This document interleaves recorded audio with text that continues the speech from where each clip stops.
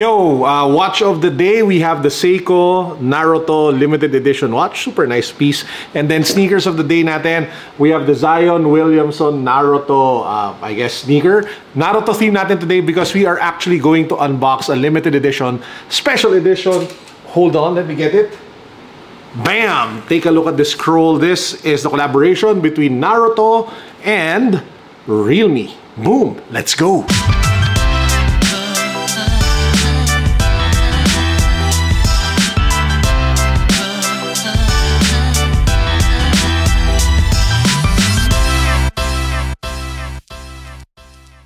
Now, before we get started, quick note lang. So, in terms of anime fandoms, I'm a big fan of several animes. So, I'm a big fan of Dragon Ball Z.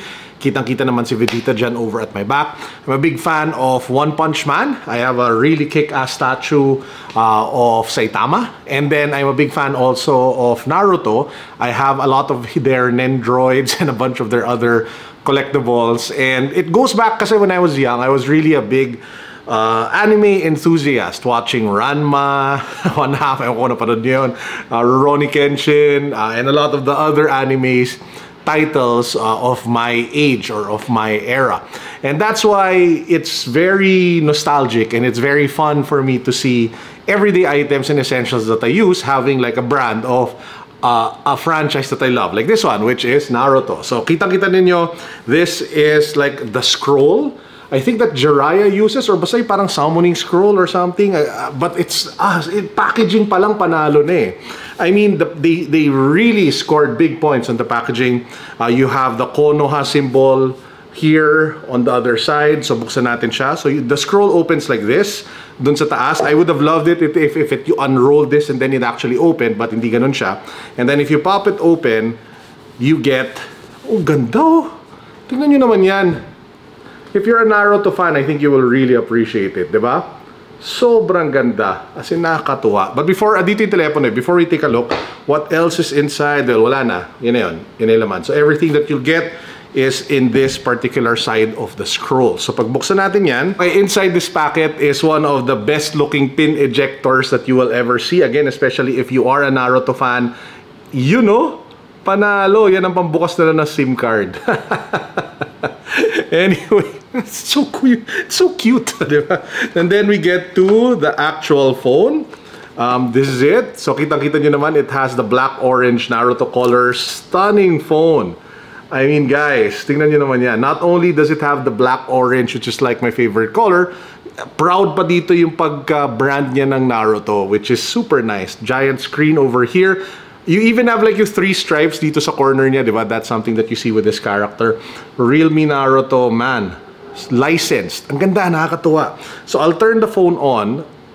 Kita nyo naman, nandyan yung picture screensaver. You have, shucks, Minato, and then, of course, Naruto doing that giant Rasengan thing. But let's set this aside first. Tingnan natin what else is in the box. When you pop it open, ito yung makikita nyo sa loob. You have, of course, well, some sort of cheap jelly case protector, and then you have the charger, which follows the black-orange color theme of the series. Again, nothing too special. Linagyan lang talaga ng orange. Sana linagyan din nila ng branding. But yeah, apart from that, this is the phone. So what are the specs of this smartphone? Now, this is actually the Realme GT Neo 3. So it's a Naruto edition of the same device. So specs-wise, you have a 6-inch Full HD Plus AMOLED display. You have a 120Hz refresh rate. You have Corning Gorilla Glass 5. You have the MediaTek Dimensity 8100 5G processor. You have 12 gig of RAM. In terms of camera, you have the 8-megapixel ultra-wide, 2-megapixel macro, and then a 16-megapixel front-facing camera. It has a fingerprint scanner, face unlock, and all of the other fun features you usually need. It has dual SIM, 4,500 milliamperes of battery, Android 12, and realme UI 3.0. This particular device, if you actually turn it on, which I will do, hold on in a bit, you will see that the ROM is actually from China. So if you were to buy this for the Philippines, you will have to figure out how to sideload Google and all of the other apps that you would want so that you get it from the Google Play Store. So yun lang medyo asar sa kanya. But apart from that, it is a really nice phone. And I'm kind of wondering if Realme Philippines will actually bring this here. I don't think they will, but I really think they should. Even in limited numbers, and then they should just put like, you know, the Google Play system, the usual Realme OS that we have here in the Philippines. Because I think if you do it like limited edition, even in like sparring numbers, I mean, konti lang, marami pa rin bibili. And the halo effect that it would have on Realme as a brand would be a good thing. Parang collectors and people who are fans of the anime would definitely, you know, shift their eyes towards the brand.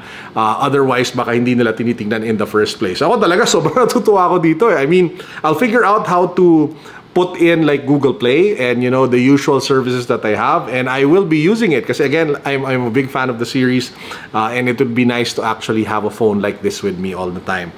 Kind of reminds you of your, you know, the fun times and the emotional like benefits that you got when you were watching the anime back then when you were younger. So anyway, so yun lang ang aking quick unboxing for you guys.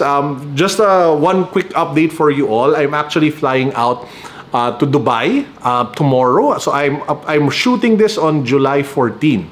So I should be uploading this also on July 14, if not July 15.